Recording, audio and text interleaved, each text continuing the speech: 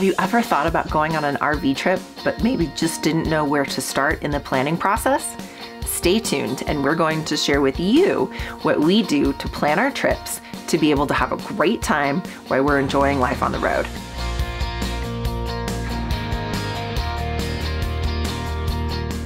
Hello everyone, and welcome back to the channel.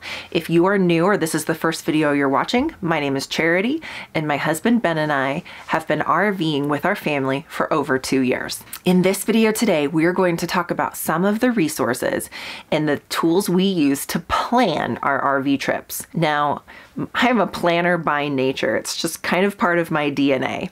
In personality assessments or in temperament assessments, I am one of those people that is high on the scale when it comes to planning. So planning is something that I definitely always do when we are getting ready to look at going on different trips with our family. So having a plan can really help you out just to make sure that you do have a spot to stay for the night and that you don't end up having to boondock out of necessity. However, planning is also good for safety reasons. And if you'd like to learn more about safety for RVers, you can check out the video above where we actually give you some great safety tips, and planning ahead being one of those tips. So one of the things that we always want to make sure in our planning process is we do not want to drive more than 6 or 7 hours a day. Even though we do switch off driving, I drive and sometimes my husband Ben drives, we still like to keep those stretches on travel days less than 7 hours.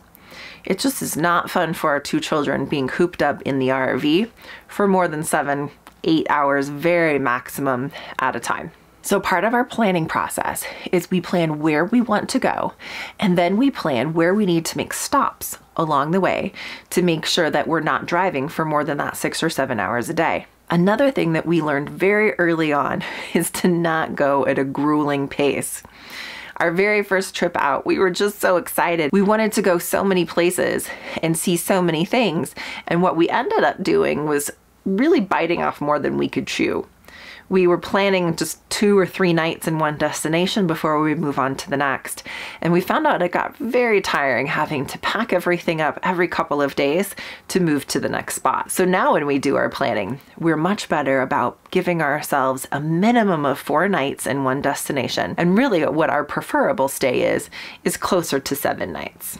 So part of our planning process is knowing how long it's going to take us to get from point A to point B. We want to make sure that we're keeping under that ideal driving time that we want to spend behind the wheel on the travel days. The other thing that we now do as part of the planning process is looking at the different areas that we want to be and what are some of the attractions or must-see things in that particular area. We've learned the hard way at times that you want to be able to plan ahead for things that are in certain areas that may be something that's very popular. Perfect example of this is when we were in Key West, Florida earlier this year. We did not know that we needed to plan very far in advance to be able to get tickets to the ferry that goes over to the Dry Tortuga National Park. We arrived in Key West and we had 8 days there. However, the tickets were already booked up, and they were booked up to 2 weeks in advance. We were told during other times of the year they can actually book up months in advance.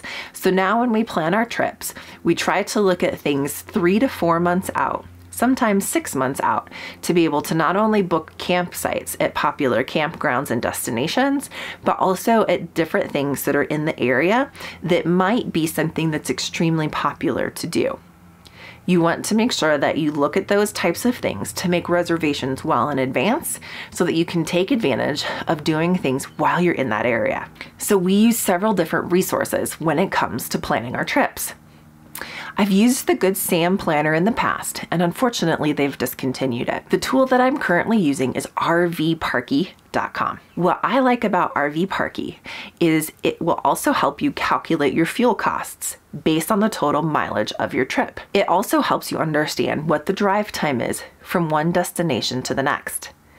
This is especially helpful if you don't want to overextend yourself on travel days, and to be able to know if you need to just break your trip in half and maybe plan on boondocking one night until that you get to your ultimate destination, or knowing how long it is from one destination to the next. The other thing that I really like about RV Parky is that it shows you different campgrounds that are in the area.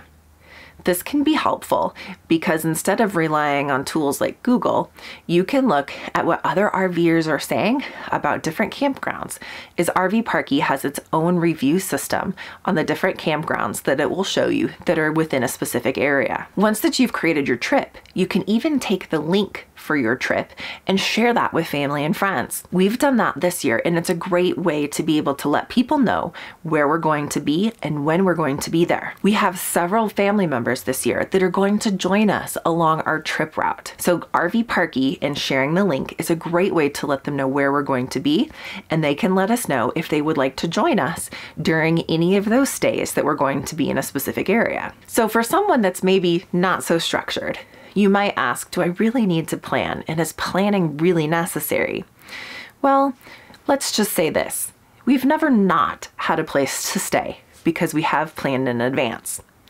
Now, that's not to say that we're always super structured and that every single stop is always planned. There are some times where we leave ourselves a few days of flexibility, or maybe we don't make reservations between one destination or another, just to give ourselves some flexibility and choice of maybe where we might want to stay. A great example of this was last year when we were traveling from Key West up the Florida coast.